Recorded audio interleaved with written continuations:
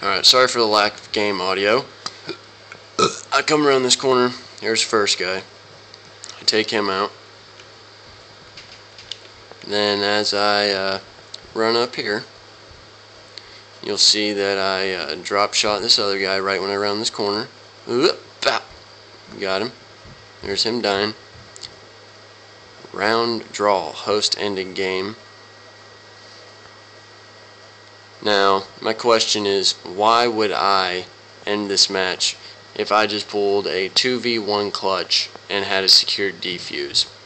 These guys are just, I don't know, they're 19-2, they have a good record, and they're trying to get a win by, I guess, trying to be tricky or sly.